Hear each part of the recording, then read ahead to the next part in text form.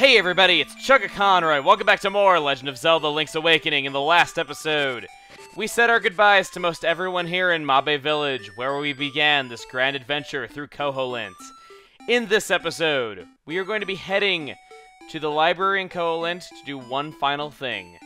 There is a lone important book there that we have never read, that I think that we should read. You can only read the fine print of this book if you have the magnifying lens. Keep in mind that this is not required, but it is very, very helpful. And that is not the book that I want to read. Which one is it? Is it you? How to handle your shield. No! How to handle your shield like a pro! That sounds very interesting. I'll have to check that out some other time. Oh wait, we're leaving. Dark Secrets and Mysteries of Koholint. Do you really want to read it? Yes, we do. We want to read that. Round and round the passageways of the egg. And then it will give us some directions. You want to memorize these arrows because they can be one of 4 different possible layouts, and they are different every single time that you go through this adventure. So, take note of this. Make sure to keep track of which one it is. This book reeks of secrets.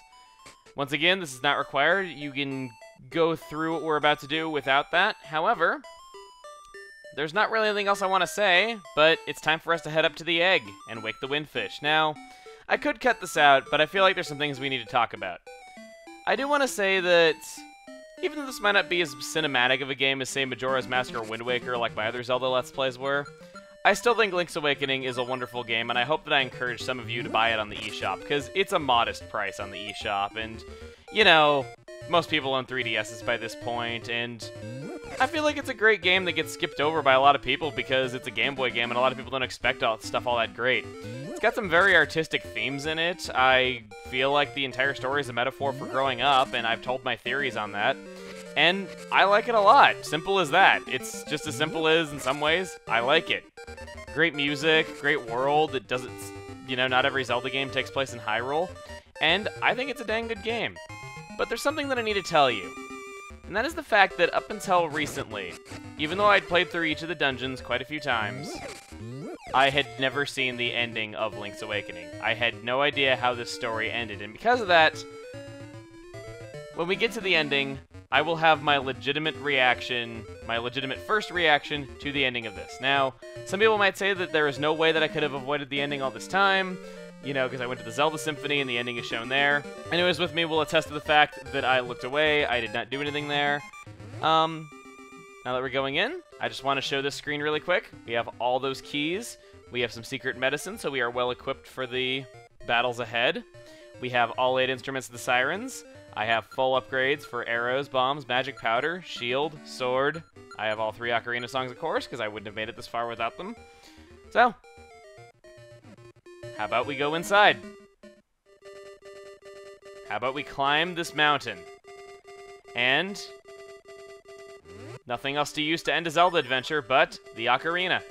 Let's play the song that Marin taught us, and in a way, Marin is going to indeed help us get off this island just like she was trying to before.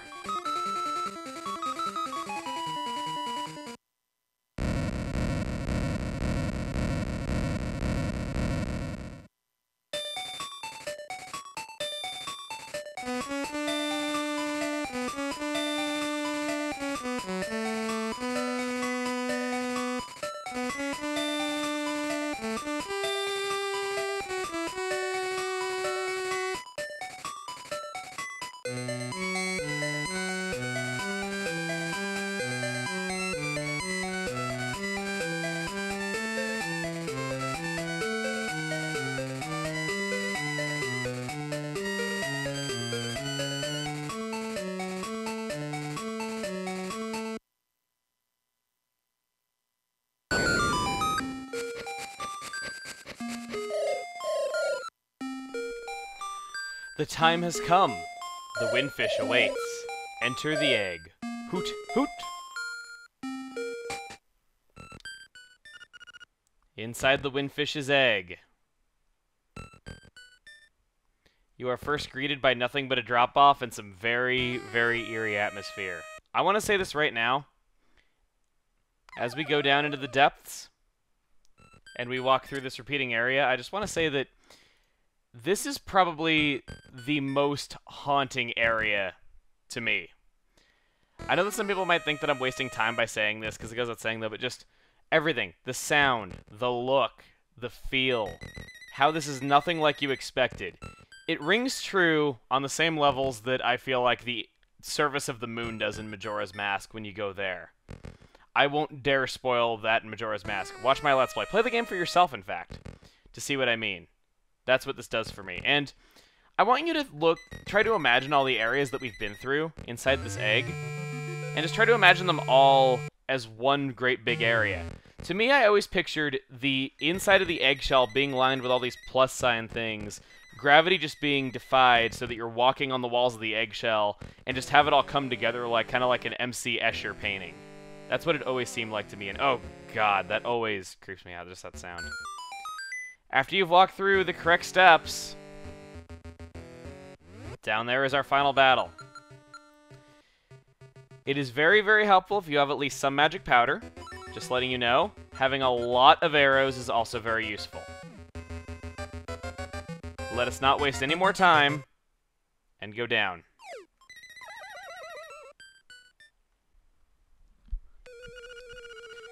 We were born of nightmares. To take over this world, we made the windfish sleep endlessly. If the windfish doesn't wake up, this island will never disappear. We would have been the masters of this place, but you had to come here and disrupt our plans. Hehe. You can never defeat us. Let's rumble!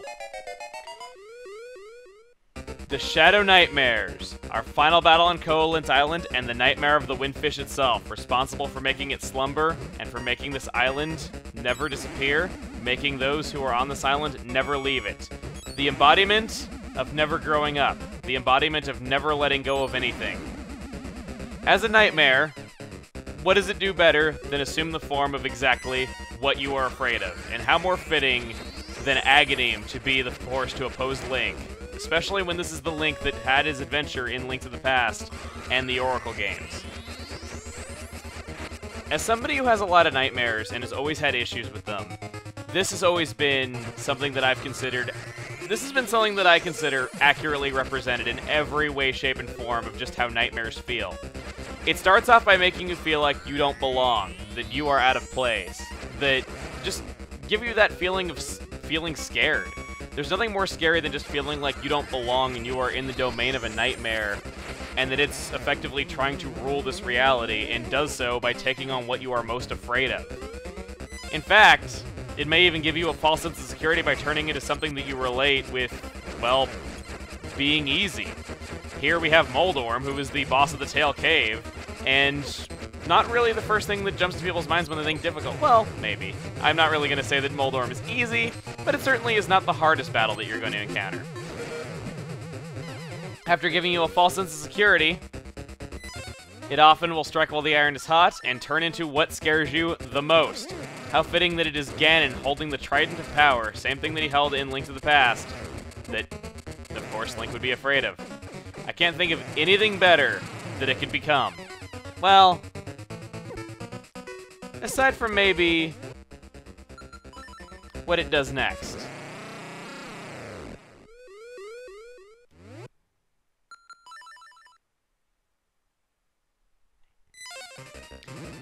Meet Death-Eye, his true form. Starting off, he is going to circle these arms around his body. You need to jump over them with the Roc's Feather. It is very tough to do otherwise. And you need to shoot his eye with an arrow. If you are quick, you can shoot his eye multiple times. But I just want to say this. Once again, as somebody who has many, many nightmares and has always had issues with them, what else would you imagine the creator of your own nightmares to look like than this? It's terrifying. It's got a huge eye. It's got these arms circling around it that just feel like you cannot escape them. It creates a bit of a vortex effect just from moving around. It's just downright terrifying. Even as an adult, I can say that this thing still creeps me out. Just the way that it moves, it's unnatural for everything else in this world, and that is how you make something truly frightening. He does have a very distinct weakness, though, that is not just his eye. If you hit him with the boomerang at just the right timing, he can possibly go down in a single hit. I'm not doing this here, but I just thought I should mention that just like all nightmares, it has a very distinct weakness. You just need to be able to get over your fears and use what you have learned against him. And quite simply, not to take any seriousness out of this moment, but I think what we've learned the most is if something has an eyeball on it, you need to shoot it. So let's go ahead and see if we can get in a few more hits. I believe he will take 16 hits from a standard arrow to do him in. Let's just keep jumping over these, not getting hit. Wait for him to open his eye once again. And finish him off. This island is going to disappear. Our world is going to disappear. Our world. Our world.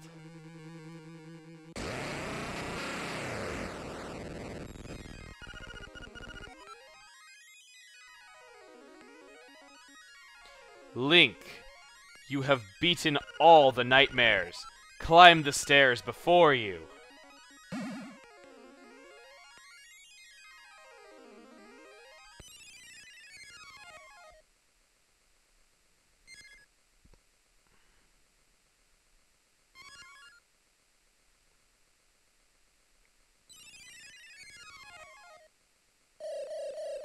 Hoot, young lad.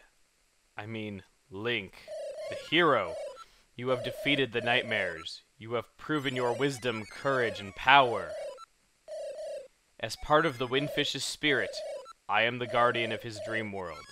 But one day, the nightmares entered the dream and began wreaking havoc. Then you, Link, came to rescue the island.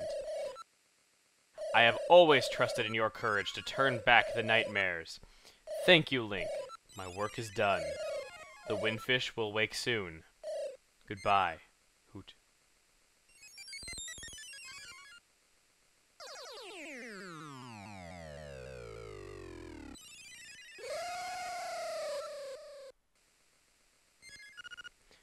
I am the Windfish.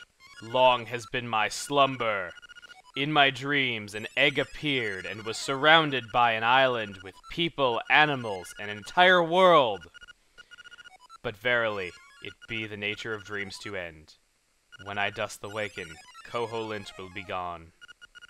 Only the memory of this dreamland will exist in the waking world. Someday, thou may recall this island. That memory must be the real dream world. Come, Link. Let us awaken together.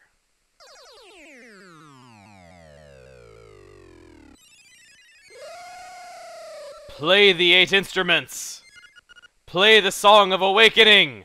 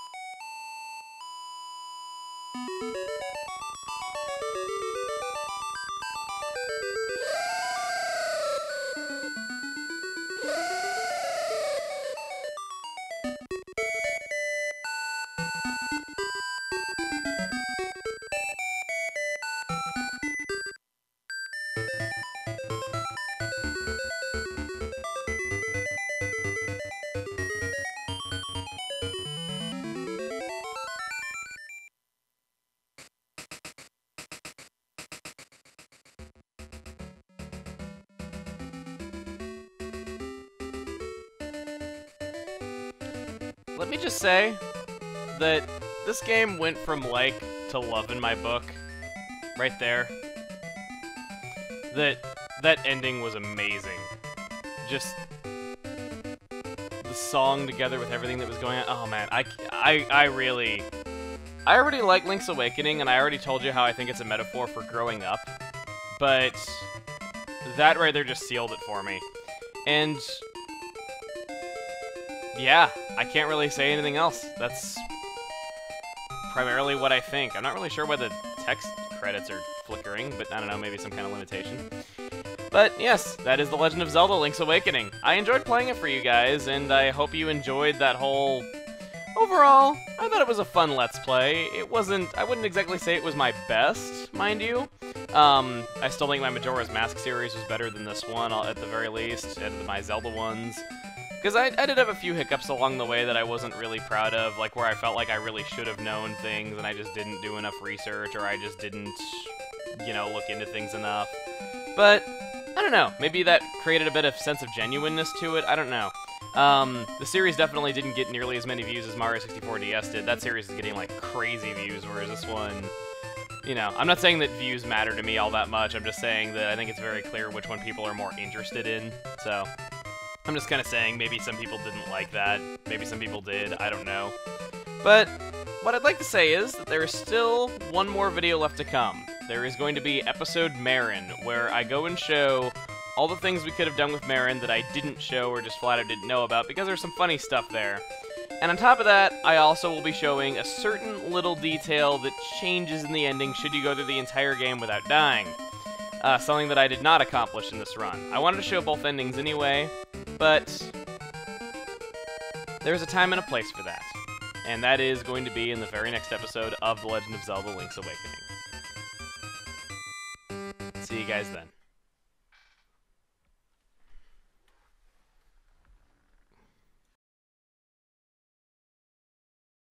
And I just want to tell you guys, that last dungeon we were in, it totally rocked. And now it's time to wake the wind. Fish. After all, this is Link's Awakening of him. Aren't these puns excellent? Okay, sorry. How about we get cracking?